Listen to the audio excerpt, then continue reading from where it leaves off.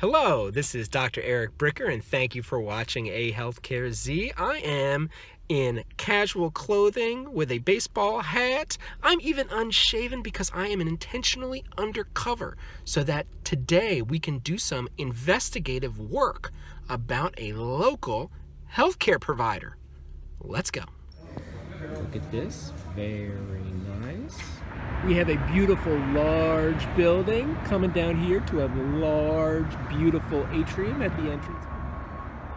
This is a sports medicine facility that's actually across the street from a large athletic facility that is used by various teams, including the high school football teams, and it has an outdoor AstroTurf field, and it even has an indoor AstroTurf field as well. I mean, this place is amazing. I'm not sure if you can even tell, but it has sliding doors. These doors open so that the indoor and the outdoor spaces can actually be connected.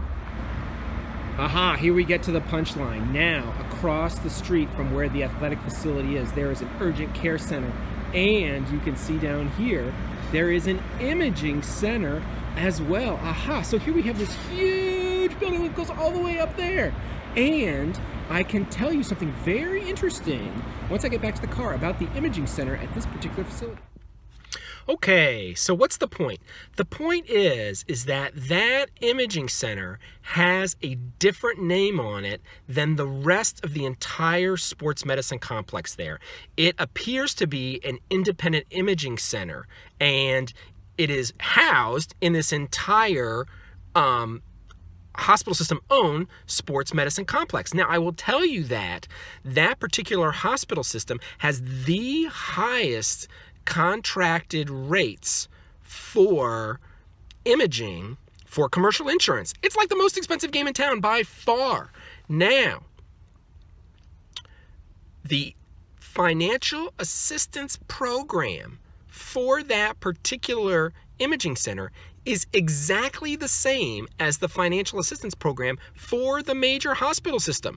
Now, that is not a guarantee that the imaging center is going to be billed through the major hospital system, but it's highly interesting that they have the exact same financial assistance program, which means that they might have some sort of back office financial tie if that is the case. So why am I saying that? Is that whole entire complex done to create this incredible environment to draw people in for advanced imaging, for MRIs and CT scans? The fact that it is across the street from a sports complex that could potentially create injuries that would require imaging.